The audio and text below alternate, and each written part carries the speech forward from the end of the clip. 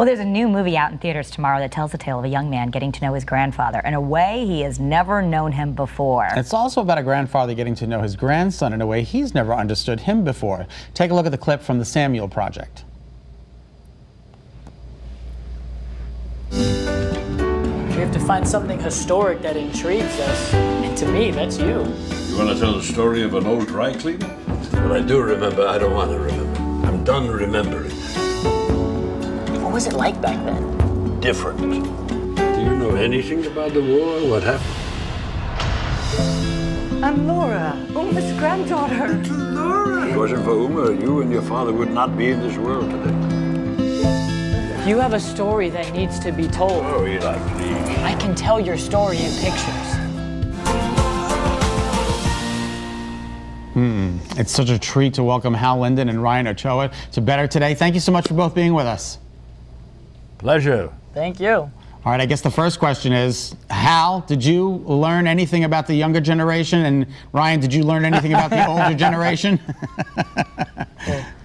I did. You know, part of the theme of this movie is the distance between generations and the work that Ryan does to bring them back together. As we said, as we know, the generations specifically push themselves away from the past. They don't want your music anymore. We have our own, and we wear our clothes differently and cut our hair differently. But also language. Did you know that cool is out and lit is in? Oh, yeah. My kids only say lit. Oh, yeah, yes. lit. Lit. So speaking Yes, of... and Ryan is lit.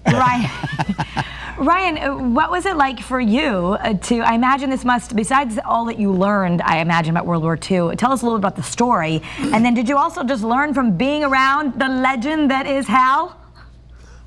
The legend, or as Hal likes to call it, the national treasure, at least.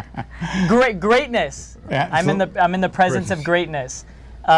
It was an honor, and I know, not to sound cliche, but Hal has been around. He's lived life. He's worked with the greats, and our generation doesn't know these names. Judy Holliday, and these are people that changed the game for our generation and transcended the industry for us, and Hal Linden being at the top, and yeah, I was lucky. But going back to the story, the story is about a high school senior who gets assigned an art project and ends up making it about his grandfather's history, and they end up building a relationship through this project. And our generation really needs to seek out and learn their family history, and not just history, just stories, and listen to where they came from.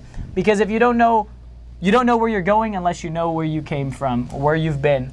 And especially people like Hal, they have amazing, fascinating stories. And nowadays our generation's on the phone. Not saying I'm not, because I'm one of them, but our lives can be so much richer from knowing these stories and your history and where you did come from.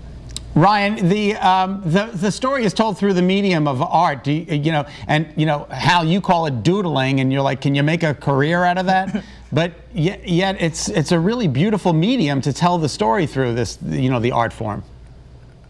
And if there's something to be gleaned from this movie, it's that art can be more eloquent than words. It's through his art that the generations begin to come together again. Yeah. So I don't want to. What we love about. I was going to say, I don't want to give anything away with the movie, but give us a little bit of idea. What is this secret that you're hiding, Hal, and what do you uncover about your grandfather? It's not a secret.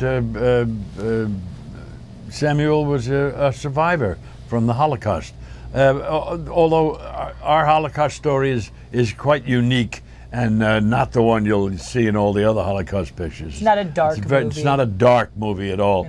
But the Holocaust was a painful period. The whole war was painful for people.